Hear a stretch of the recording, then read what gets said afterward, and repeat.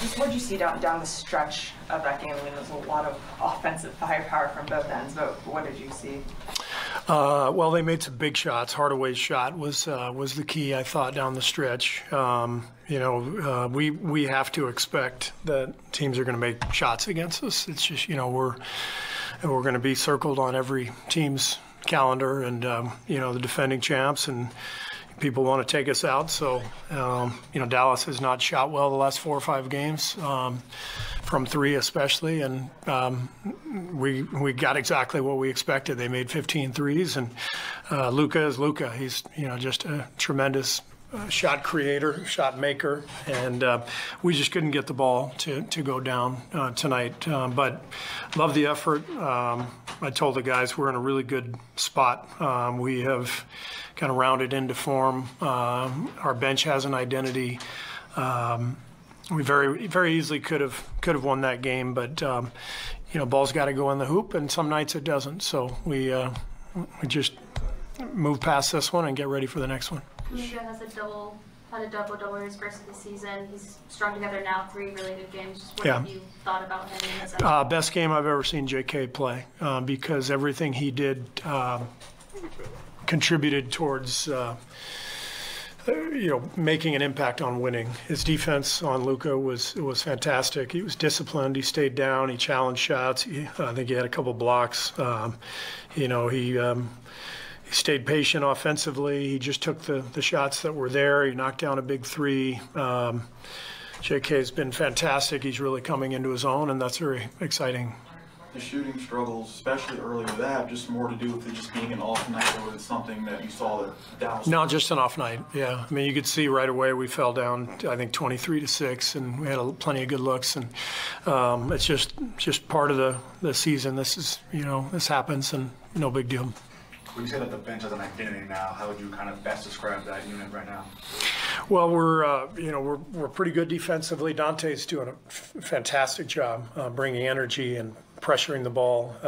We're running a lot of stuff through Draymond. Draymond's anchoring our defense. You got JK and Lamb both playing really well. Wiggs comes in with that group often. He didn't play as much with that group tonight because Lamb and JK were both playing so well.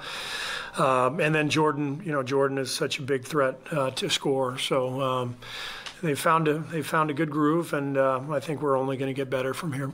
2 questions. I mean, one, that travel call on Steph was a pretty decisive moment in down the stretch of the game. Just what are your thoughts on that?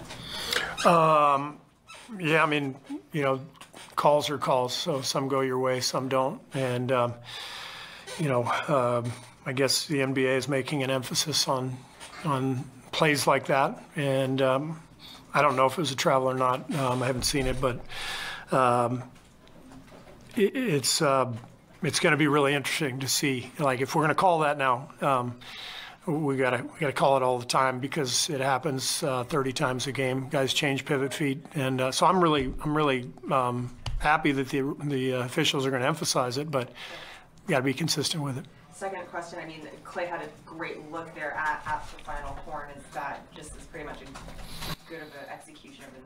Yeah, guys executed the play really well, and Clay got a good look, and just left it a little bit short. But Clay never hesitates, and he always wants the big shot. And things didn't go great for him tonight, but he kept competing, and I felt that way about all of our guys. Nothing really kind of fell our way, and Dallas was pretty desperate. I think they had lost 4 in a row, and they played really well, and we still had a chance. So proud of the guys, but we just couldn't quite get there. What did you think of your starting unit? I mean, so far this season, right, their plus minus has just been incredibly high, and tonight they were all negative. Most of all of your bench was positive. It's a flip-flop. What did you think of them? Well, after 21 games of setting all kinds of records for being so high with their plus minus, I guess they were due for a game where, things didn't go their way. So I don't even think about it. We just move on. After last game, you had your arm around JK after the game, had a talk with him, has a great game this game. What's it like seeing him kind of just grow up this quickly at such a young age?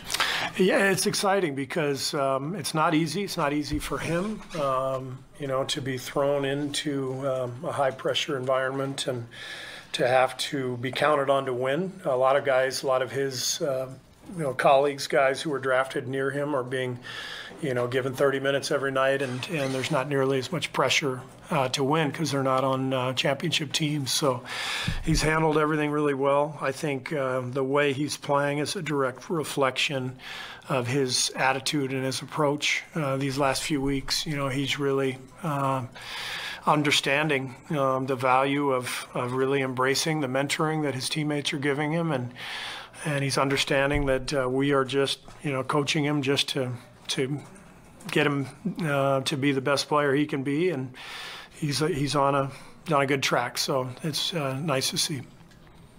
Thanks. Cool.